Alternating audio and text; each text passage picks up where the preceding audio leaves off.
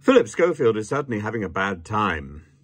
It's not bad enough that he quit this morning and dumped the soap awards today, but now he's been dumped by his agent, the YMU Group, and left ITV claiming that he was having an on-off relationship with a significantly younger colleague.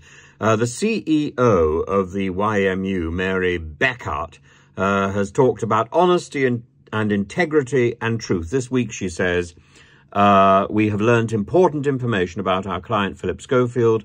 The facts contradicted what he'd previously told YMU, as well as external advisors we had brought in to support him.